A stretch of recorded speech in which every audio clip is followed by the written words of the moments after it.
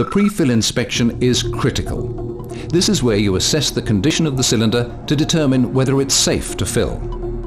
Check the cylinder's body, valve and valve thread for any abnormality. Don't fill any cylinder that has been modified in any way. A common modification is where a QCC valve has a clip-on adapter screwed into the valve thread. This is likely to have caused a jammed internal safety valve, and the valve will probably leak. Dents and rust are hard to measure. If you have any doubt, don't fill. Check with your site manager first. You must be able to read the EW and WC markings stamped on the cylinder's body. Without this information, do not attempt to fill.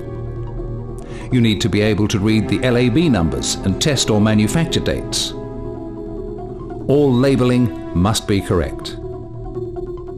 Also, keep an eye out for stickers on new or just tested cylinders. These indicate the cylinder must be purged before it can be filled. And remember, you must never commence a fill without safety glasses and gloves, your soapy water leak test solution, the labels you will need, a calculator, fill sheet and pen if you're filling manually, and any filling adapters you'll be using.